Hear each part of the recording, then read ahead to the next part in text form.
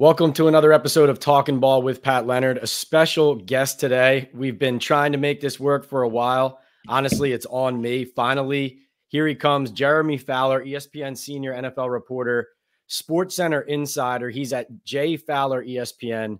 And Fowler, I just have to thank you on behalf of the entire NFL world right now for producing this top 10 series by position around the league in the month of July, because not only is it great work and great content, but it gives us something to dive into and talk about during really the only dead period. So kudos to you. Hey, July is when I shine. When the rest of the NFL sleeps, that's when I get my reps. You know, get some TV work in, get some programming for you, some content.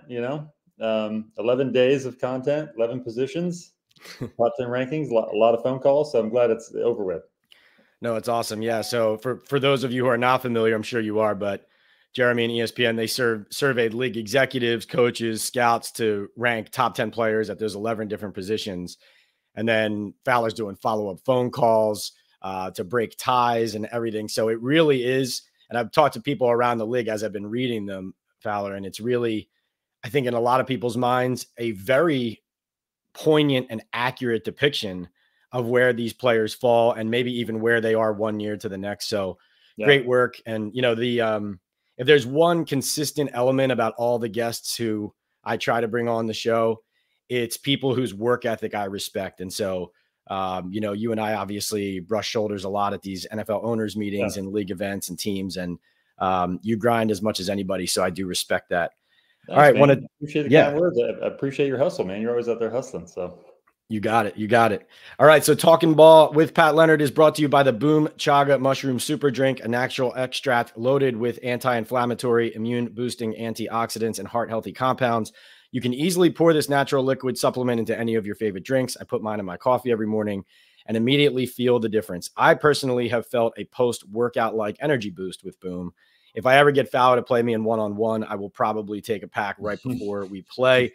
Chaga also has the ability to lower cholesterol, reduce inflammation, and improve immune and heart health with its beta-glucans and antioxidants.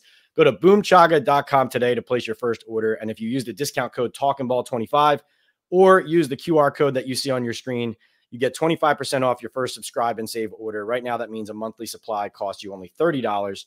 Start feeling the difference today at boomchaga.com. And also brought to you by BetOnline, your number one source for your sports betting needs this season, from baseball, golf, soccer, all the way up to top fights in UFC, MMA, and boxing.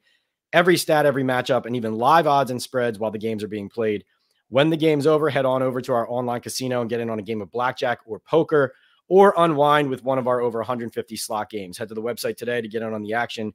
Use promo code BELIEVE for your 50% free bet credit on your first deposit up to $250.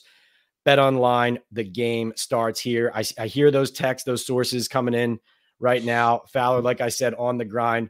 But I have to start because I'm reading these top 10 rankings, and I was excited when the quarterback one came out. Yeah. And I have to admit, I was stunned to see Dak Prescott all the way down at number 10 in the positional rankings for quarterbacks.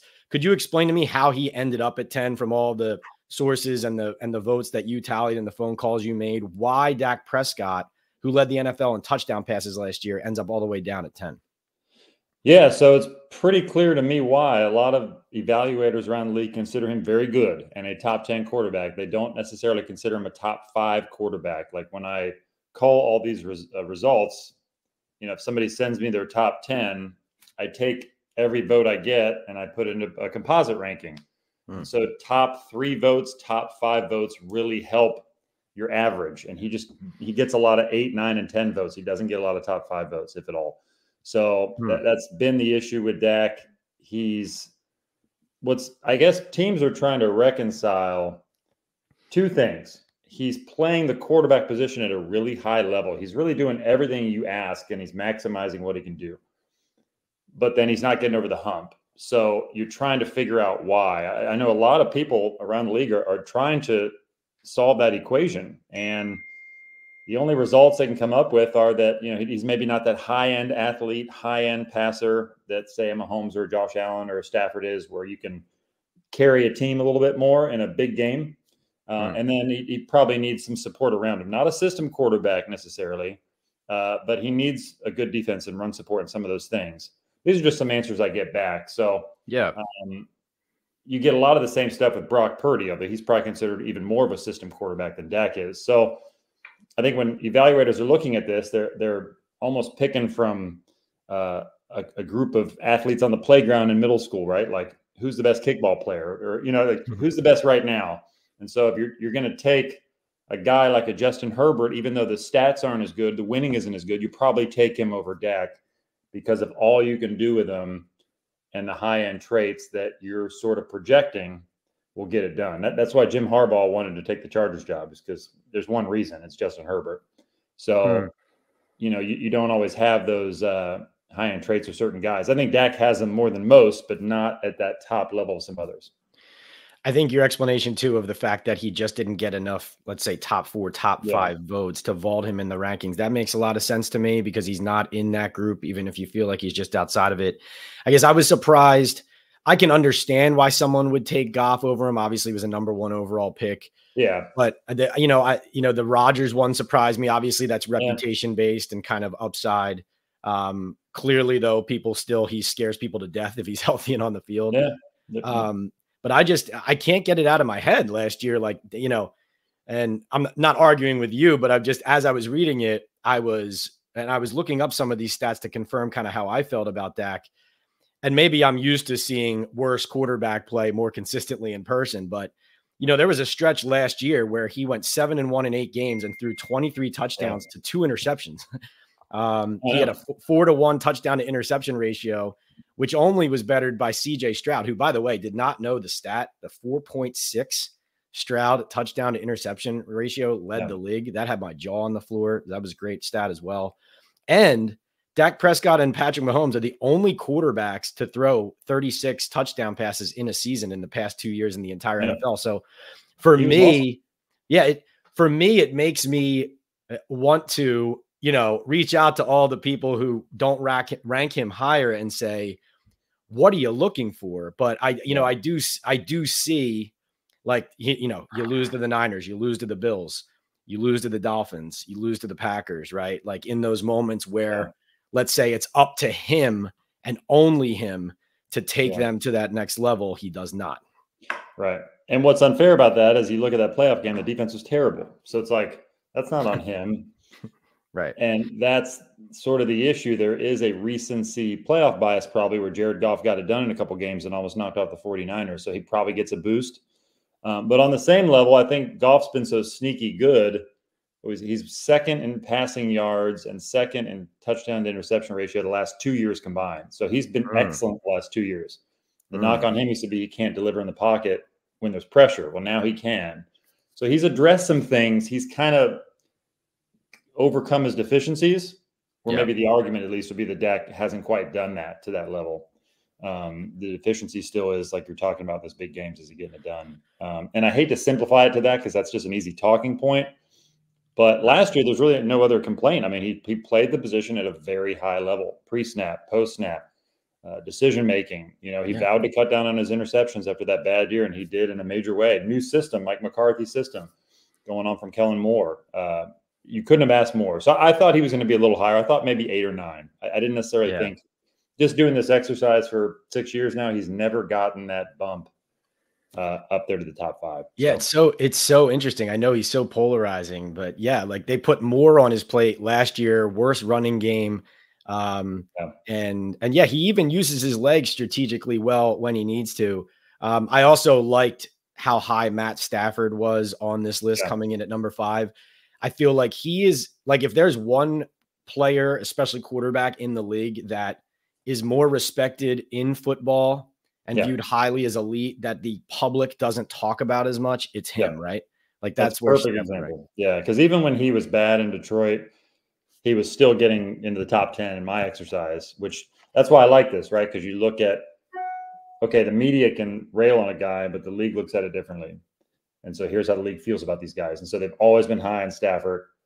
Even when he coming out of Georgia, he's throwing a bunch of picks at Georgia. Like, he's a dude, right? He's got top 5 ability. He just does. And so you look at the Rams, right? Like, a part of the criteria that I think a lot of scouts look at and coaches is, like, how are you elevating the players around you, right? So Cooper Kupp before and after Stafford is a massive difference. Puka Nacua comes in, good player, but probably a great player with Stafford. You know what I mean? So he's kind of a kingmaker. So how are you elevating those around you is a big deal. And I think that's a big part of the voting. And then, like, can you do anything, right? Like Stafford can make any throw. You can put him in any system. You can drop him in anywhere. He's sort of scheme transcendent, So yeah, he's always been high. We saw that in the trade value we had 3 years ago with the Rams, and you're seeing it with the Rams results, right? 2022, they were a bad team because he was injured. Yeah. 2023, they were a playoff team because he was healthy, So it's a stark difference. No, definitely. So Dak jumped out to me. Which players ranking at any of these positions? It could be multiple players. Which one and kind of the consensus evaluation around the league when it came back to you surprised you the most? Like which one made you say, wow, I really thought this guy was going to be higher, or I didn't think this guy belonged in the top 10. Oh my goodness, he's fourth, right? Yeah, quarterback, you mean, right? Oh, any position. Oh, wow. Doesn't matter. So quarterback, like Jalen Hurts falling to 13 was a little surprising because the voters didn't really rail on his play. They sort of gave him a pass. Like he was hurt. He had the knee injury that looked worse than it was played out from Philly. He just didn't look right? It wasn't moving around the same. And then the offense was so static around him that, he kind of got a pass, but yet it didn't reflect in the voting. They didn't give him a pass by keeping him in the top 10. I mean, Trevor Lawrence dropped 8 spots from 8 to 16. That's kind of shocking. I think that will come back around. He just, he was playing hurt last year too, and probably should have sat down for a month and didn't. So those are some surprises. The quarterback. Who else surprised? Nick Chubb was still top 3 despite a catastrophic injury. Right. He's still a top 3 running back. I think people didn't know what to do with him, so he's kind of like a legacy pick, He's just so good that they'd put him 1 or 2 if he was healthy. So why not put him 3? To that point, though, like there were players at other positions, like Matt Judon, for example, an edge rusher, where he belongs in the top 10, but he was hurt and didn't play much last year. And so that's probably the only reason he fell out. So it does still speak, I think, to your point, like, yes, it's the legacy pick, but it also is just that high of an opinion of the player. Yeah. And I have a high amount of respect for Breece Hall, but I would not have guessed he would have ended up. Yeah, that's surprising. That one's surprising. Now I would say like the top 5 guys are all very close at running back. Mm-hmm. He just got kind of an edge. He got some top 3 votes from people I didn't think he would, so I put him up there. But that one's surprising for sure. But he's got some abilities that like are really unique, I guess. Just, he's kind of a glider out there and he's smooth and has the breakaway speed, and like he can do some things that others can't. So he gets that now. But I would say that was surprising. Breece Hall too. Cornerback is coming out Thursday, pretty surprising. Like Sauce Gardner is more polarizing than I thought. Oh, I thought he would be a slam dunk. He's not. Let's see. I would say from a receiver, Cooper Kupp, polarizing more. I would say polarizing, but more just he was a surefire top 5 guy, top 3 guy for a few years. He's not anymore. There's just stuff like that. It's kind of surprising. Huh. Yeah, no, that is interesting. I know from a Giant perspective, Andrew Thomas being 8, of course, as you pointed out, it's probably just because of the injury and that he didn't play much. Yeah. I did notice that he got a top, at least one first place vote. And I thought it was very interesting and telling to see, I think it was an AFC executive or a scout saying that they feel like once Trent Williams is gone and this kind of resets, Thomas could end up actually being number 1. Yeah. Like consensus league wide, like that he has that ability.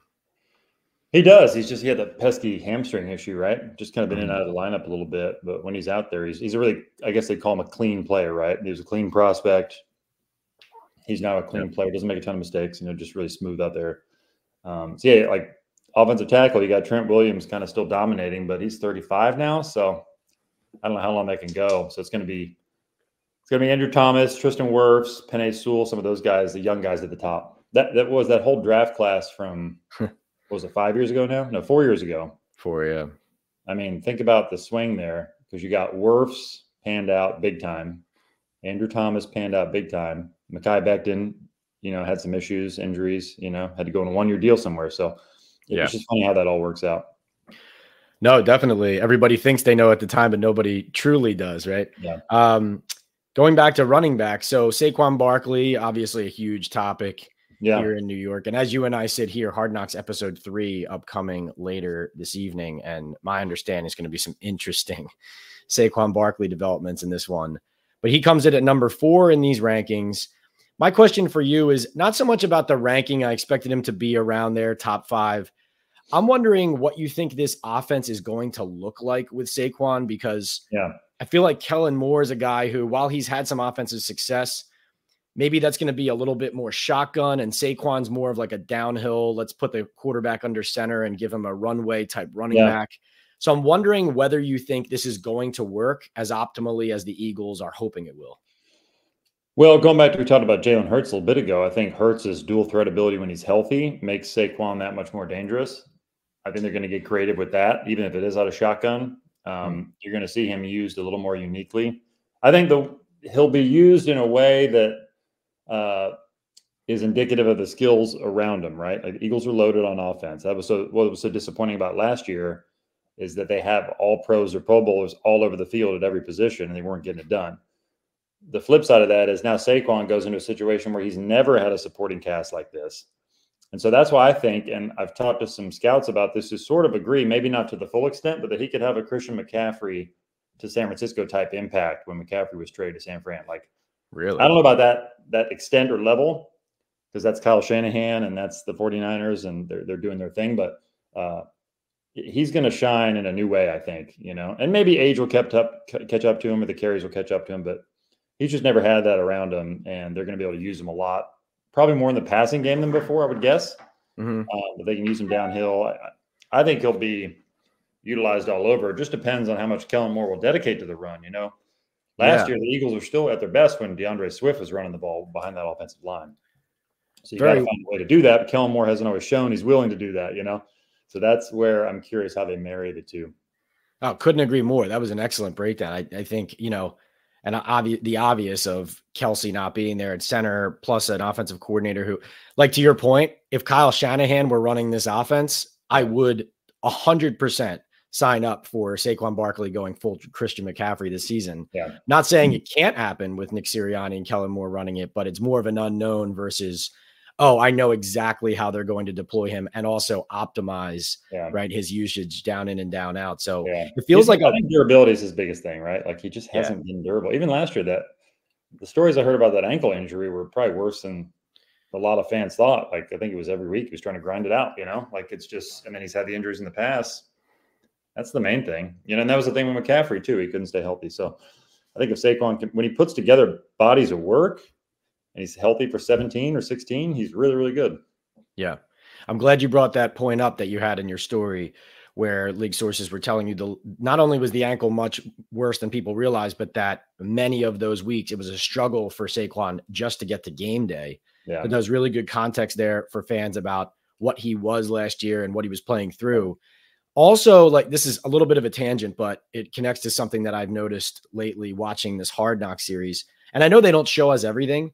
It's interesting to me that, at least from what we've seen, there hasn't been more conversation internally going back to the spring about what he did for them this year.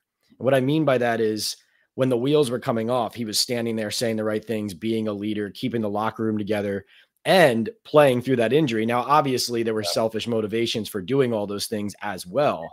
But it just fascinates me that it really ended up coming down to that hardline business and running back value call at the end, because it does feel like there were a lot of other factors there to make an argument for why he was different than just player X. Yeah. That's a whole nother conversation, right? Is that 2-year process with Saquon. It's like, it looks like from the surface and all that I've read and all that you and I know, is that last year it came down to a pretty small amount of money that they were fighting over, right? It wasn't like they were $3 million a year apart on an extension. It's probably more like $1 million, right? Yeah, it was just really a couple guaranteed. Yeah. And it's like, why not get that to the finish line, right? I don't know. That's the debate. And clearly Joe Shane has the value on the position. And so I applaud his conviction on it. It's just interesting to me, like, you're in a new place, you're bringing in a lot of your own players now. how dedicated are you to re-signing the players that were there when you got there, right? Like that's a tough call for a new GM. Yeah. But then the balance is like, okay, you got to try to reward your own guys. And if you're $1 million apart every time and don't do the deal, then that weighs on the locker room, right? So that's really interesting to me. So Andrew Thomas was more of a slam dunk for them, clearly, than Saquon was, And I get it, left tackle, cornerstone type guy there. So that's where they prioritize, and it worked out in an eventual divorce. And it's unfortunate a little bit where he probably could have been, that sort of marquee 10-year giant and, a jersey that kids will have forever. And that dream is gone now a little bit. So it's unfortunate, but that's the way the business goes. Yeah, it's really fascinating too, because from a perspective of covering the Giants every day, as much as you're covering that team in the league, one of the biggest, if not the biggest Giants story this season really is about a player who's not on their team anymore. I mean, you can make an argument that day in and day out, Saquon Barkley's performance and ability to stay healthy and ability to help the Eagles or to justify Joe Shane's strategy is really one of the primary storylines of the entire year when you talk about this team in East Rutherford. So it's fascinating. Yeah. Well, see, that's the thing though. If we reverse that, Daniel Jones has to be the most important because Joe Shane said it himself, right? Why pay a $40 million quarterback to pay a $12 million running back and have that $40 million quarterback hand the ball off to the $12 million running back? So he called a shot there with Daniel Jones, who hasn't gotten it done. So it's like, and you might know this, but there was a stat. I looked it up, and I think I put it in my series, but Daniel Jones' numbers with Saquon in the lineup, so different than without him. So I'm curious, how they marry that. Can Malik Neighbors and all the new additions offset the loss of Saquon and Darren Waller, That was something. It was something about his efficiency, maybe in the red zone, being like triple with Saquon than without him, or something related to that. Yeah, the touchdown interception ratio is like way better. Yeah. No, it really is fascinating. All right, so switching gears, going league wide. Obviously, you're covering the entire league. Senior NFL reporter at ESPN. The Texans, as we know, stormed onto the scene last year, took the league by surprise. CJ Stroud, obviously, a major part of that. Which team do you or are people around the league that you're talking to keeping an eye on to be this year's Texans? Ooh, this year's Texans. I'm going to go Jets. Although people look at the Jets through a different lens. They think that they should be Super Bowl or bust because of Aaron Rodgers. But to me, the sensible play for them is to just make the playoffs and be a team that maybe wins a game in the playoffs. Let's start there, right? But doing this series, like the Jets are pretty loaded up. They've drafted well. If they don't, really almost every position they have at least an honorable mention. They have several guys that are really close. But I think they have 4 top 10 players and then 4 or 5 different guys that are like 12 or 11. Wow. Yeah, so they're loaded up. I mean, they're ready. So like if they don't win 11 games at least, it's a pretty big disappointment, honestly. So Joe Douglas is a really interesting study in general managing. Like you miss on a quarterback that high and you miss on the tackle, as you said, in Becton, but then the other players you've added, led by obviously Wilson and Gardner, it's so fascinating. Usually it goes one way or another. It's hard sometimes to find a guy who has these huge whiffs at major positions, keeps his job, and lands blue chippers all over the place. So one marquee, this is my theory. If you just have one lights out draft, that will buy you 5 to 6 years of the GM position. You just got to have one like marquee milestone draft. So they had Chris Ballard, Sauce Gardner, Garrett Wilson, Breece Hall, back to back to back. Like that buys Joe Douglas. That has bought him 4 years. And well, I guess they've only been there 2, right?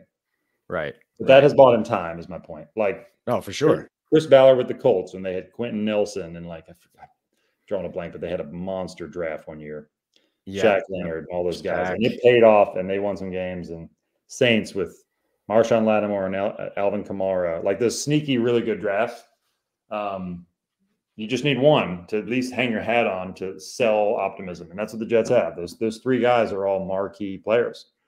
Our receiver rankings come out Wednesday. If Garrett Wilson was playing with Joe Burrow for the last 2 years, you know what I mean? Or Josh Allen or one of these guys, he'd be top 5. But he's not. He plays with he's been playing with Zach Wilson. So it's like, I think he's got a chance to be that big time, 1,400 yard guy.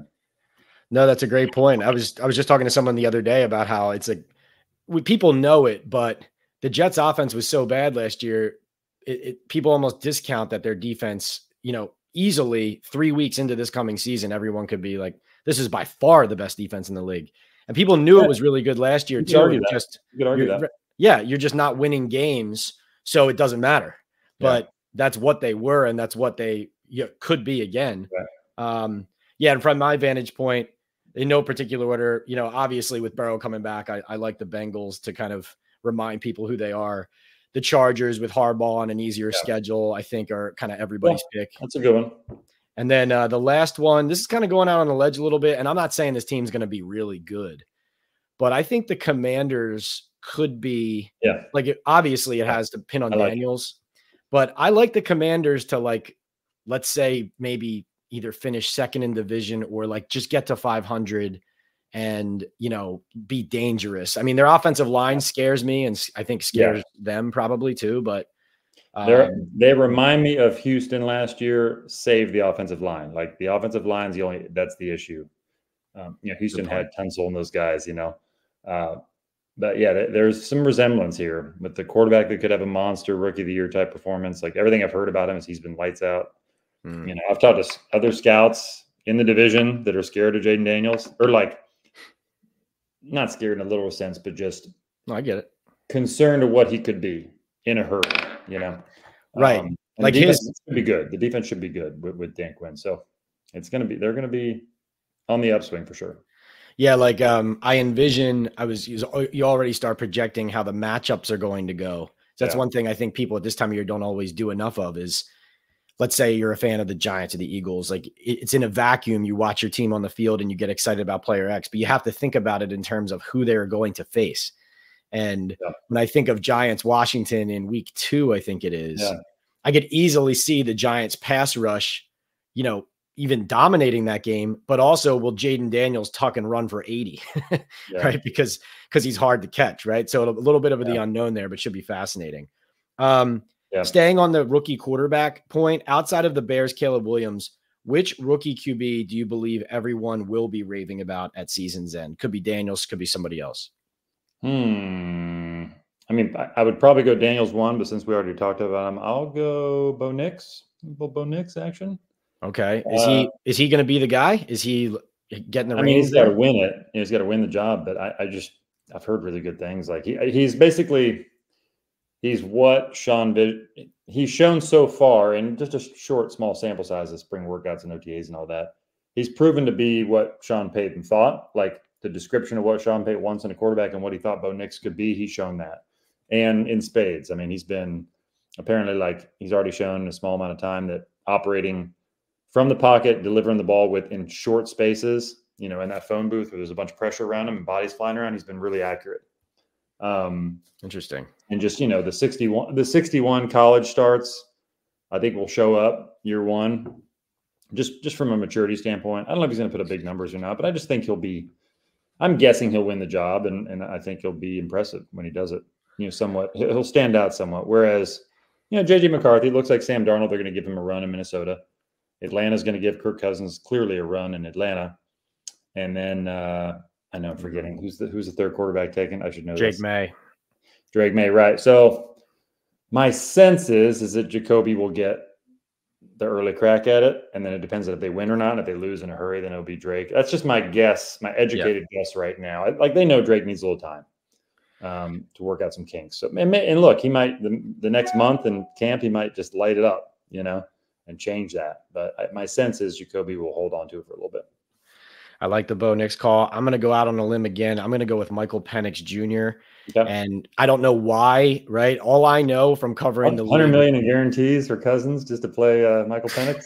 What I was going to say is if I've learned anything while covering the league, it is that highly drafted rookie quarterbacks get on the field. They play. I know. And, every year there are situations like this where you say, yeah, he won't, because of this or that. And then they do. And, this is probably the path for him here is probably, Cousins getting hurt and being out a couple of weeks or whatever it is. But honestly, even if Penix doesn't play a snap, and I know this is kind of cheating on the question, but I think he'll still be the one who's most talked about at season's end, right? Because it's either, wow, look at what they drafted. They didn't have to pay Cousins if he plays. And if he doesn't play, it'll be more of that same conversation of what the heck were they doing? Yeah. Why did they invest in this guy? Yeah. So that'll be interesting. He could be the most talked about for sure. Yeah. It's funny because like Atlanta can try to make the Green Bay comparison, but it's different, right? Because they drafted Rodgers and they drafted Jordan Love, where now you have Kirk Cousins parachuting in, who has an Achilles injury, by the way. I think he'll be fine, and I think he's going to play well and all those things. But it's sort of a situation that he's been put in now that he better play well, right? Mm-hmm. That's why if you're a player like Cousins, that's why you're a stickler for guaranteed money. Like you have, because teams can do whatever they want to do. You know what I mean? Absolutely. Like, clearly, he didn't know that they were going to draft Michael Penix number 8 overall when he signed with them. So it's like he's smart, man. Get the $100 million in guarantees, and you're stuck with me for 2 years, regardless of what happens. No doubt, no doubt. Same with like in the the Daniel Jones situation. It's like whether you're changing agents, however you're hardlining on a negotiation, the team's going to do what's best for the team when it's time for them to do it. So you gotta defend yourself as well.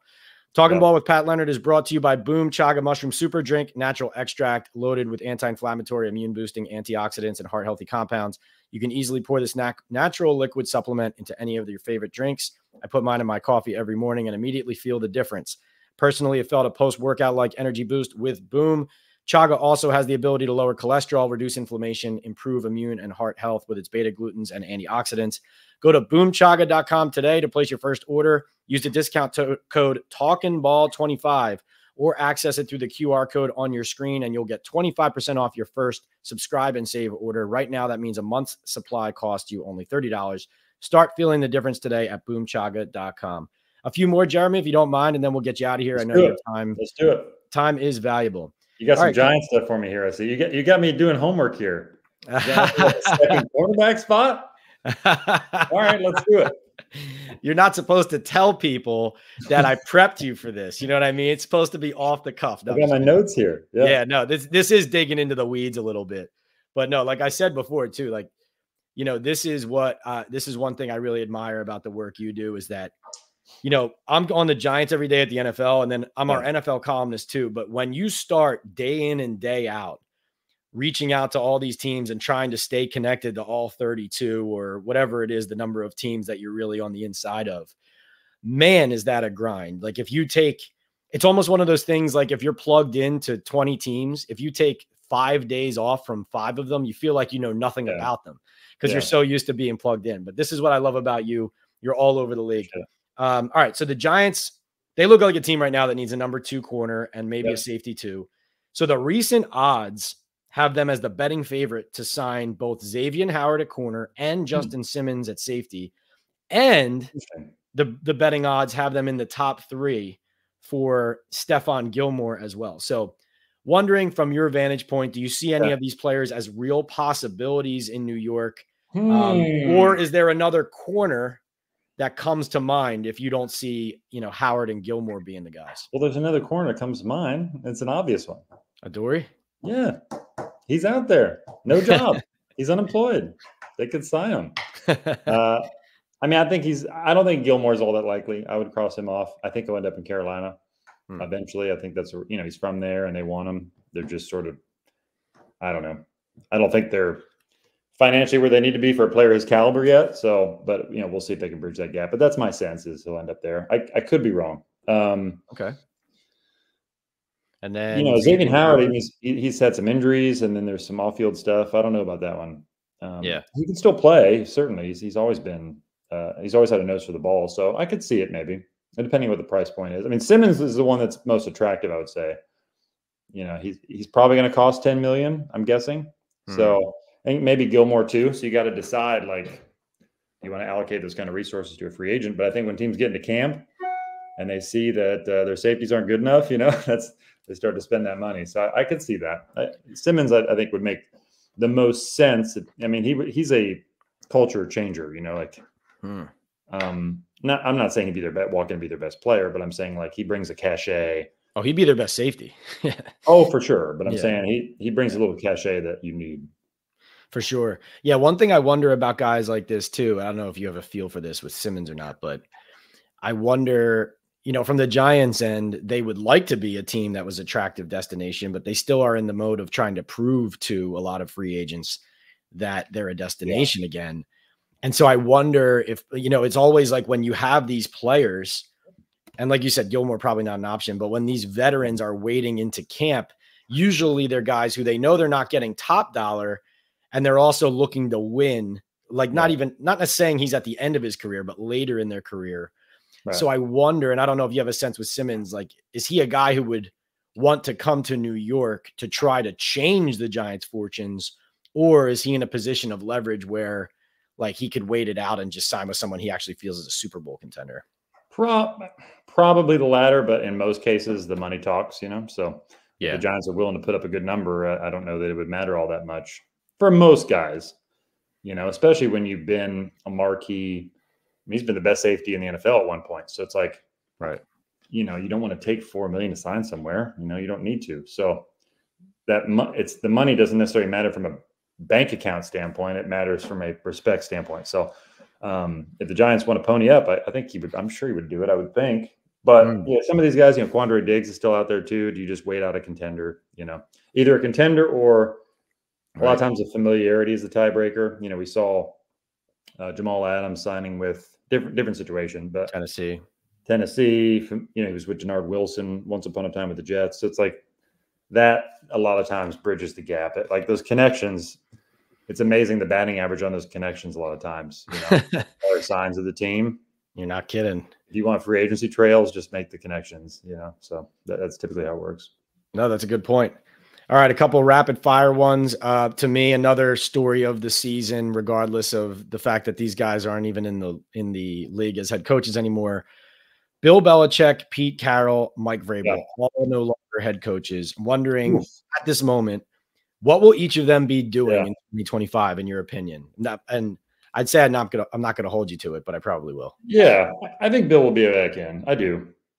I don't think the coaching pool is going to be overly strong next year. There's good candidates, of course, but there are going to be some really interesting offensive coordinator names. Like Bobby Slowick in Houston, Todd Monken in Baltimore. There'll be some good names, but there aren't going to be, and of course Ben Johnson if he wants to make that jump, but they're not going to be like 20 names screaming head coach. So Belichick, I think, will be in more of a position of power than it was a year ago, and I think the shock value is still high. Like what just happened in New England and why did it fall apart? And do we really want to give Bill Belichick all this control at his age? But like if Philly opens, it's just a perfect fit for me, in my opinion.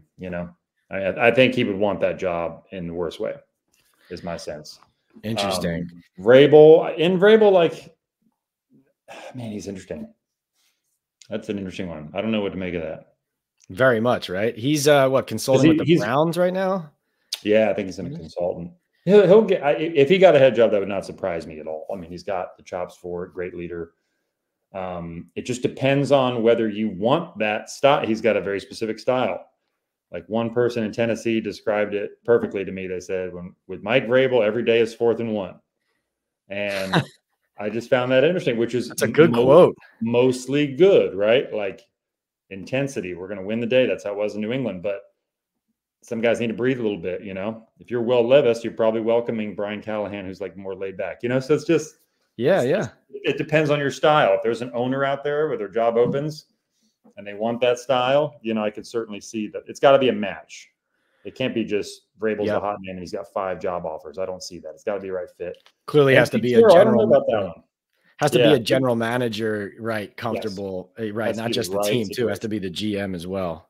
Yeah, Pete Carroll. I don't know. That's interesting because they talk about styles, right? Totally different style. Oh yeah. Just positivity galore. I don't know. That's a good one because what's his age? Do you know offhand? I don't, but he's old enough that the average person would say, why would he come back into coaching?